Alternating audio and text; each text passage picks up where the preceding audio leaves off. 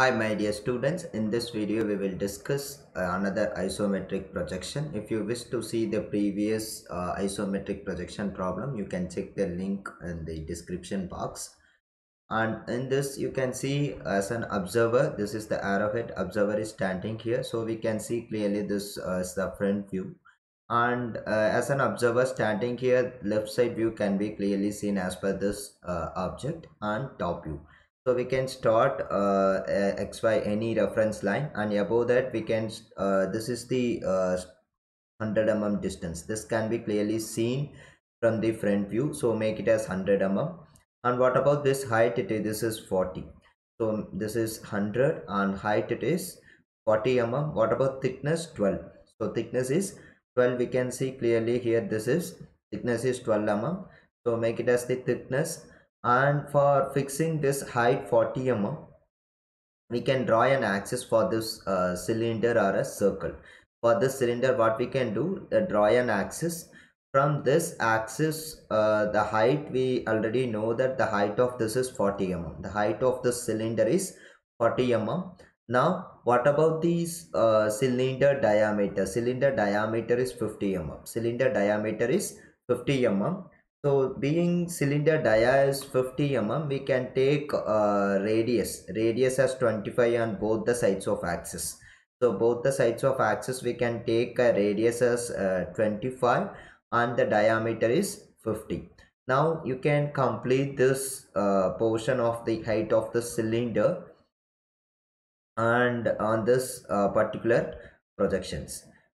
And one more, hole on the cylinder. This is the hollow cylinder. So the hollow height it is 20 mm, and what about the diameter? 30. So this is invisible from this front view, invisible from the front view. This hollow is invisible for us, so we can draw by means of hidden lines. So we can take being 30 as diameter, take 15 from both the sides of axis. Take 15 from both the sides of axis. Complete this hidden portion, hollow portion of the cylinder. What about the height? It is 20. So height is 20 mm. So we can complete this part of this portion, and dia is 30 mm, and we can complete this one exactly on this inner hollow surface of the cylinder, and we can complete. This is the front view. In case if you are not confident about it, we can complete after the after drawing the top view also, we can complete this dotted portion in the front view. So now you can extend the projectors from the all the corners of the front view. So you can extend the projectors. Before that, there are two hidden lines. You can see clearly there is a cut section here. This is the cut portion of the object. This is clearly invisible. As an observer standing here, this cutted portion is invisible. What about this distance? 18 mm. This distance 18 mm. So you can take 18 mm from here, 18 mm from here, and so the hidden portion. Similarly on the right side also we can take 18, and so this hidden portion of this cut section. Okay, now you can extend the projectors from all the known objects or known visible portion of the uh, front view. Now based on this, we can complete a hollow circle, hollow cylinder circle. So the hollow circle, now you may have a doubt. Already we extended the projectors from this 30 mm hidden portion of the hollow cylinder, but below this reference line you can take any distance. Below this reference line you can take any distance. What about this? Dia is 30, so this diameter is 30 mm.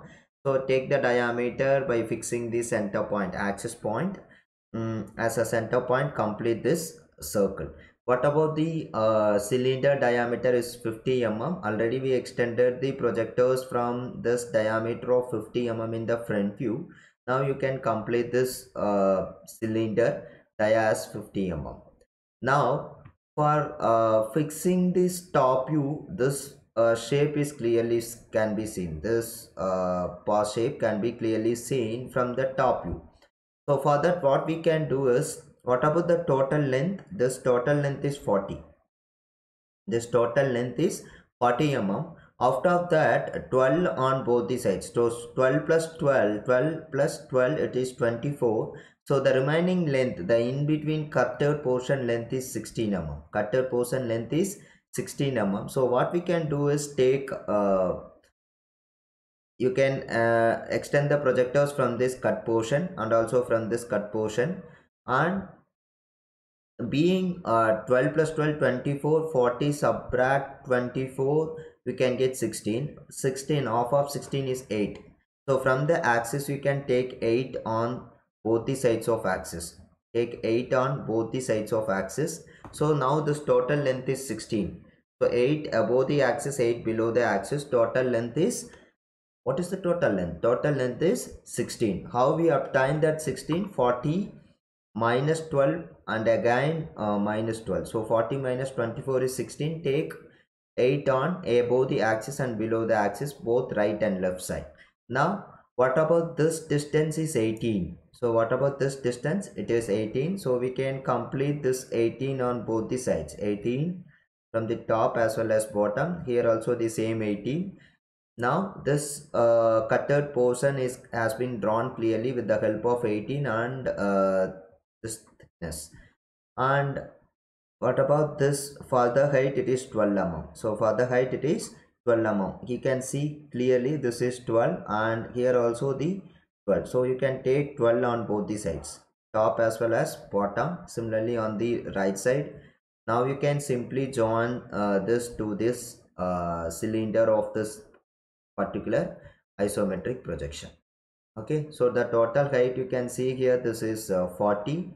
Total height is 40 and 12 12 on both the sides, and this has been drawn with the help of 18. Only this new thing for us is, for this cut section we have used our simple knowledge to convert this 40 subtract 24 and we got 16. On that 16 we extended this to cutter portions.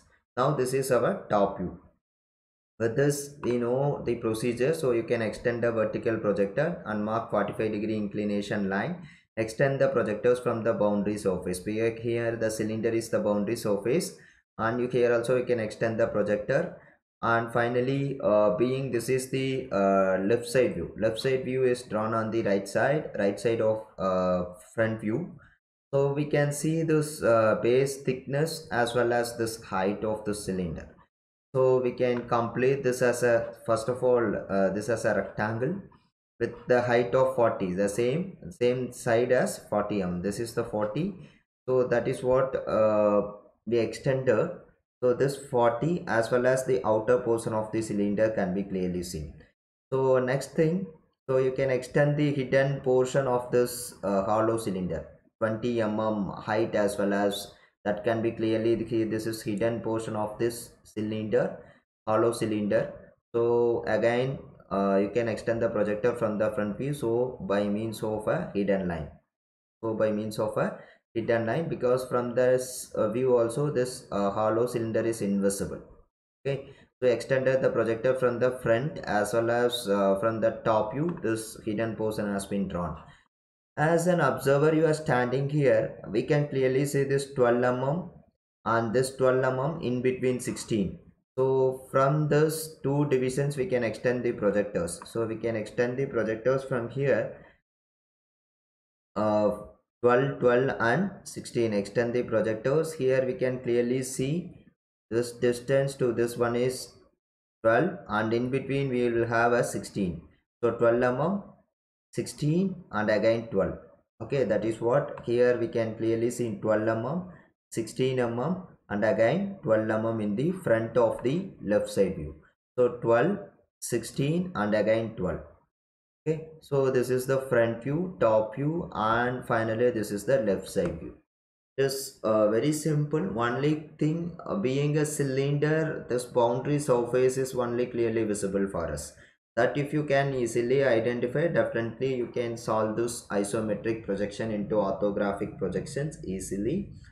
And I hope you understand and this particular problem. If you like this concept easily, you can click the like button and share the same with your friends and subscribe this channel for further videos. Thank you.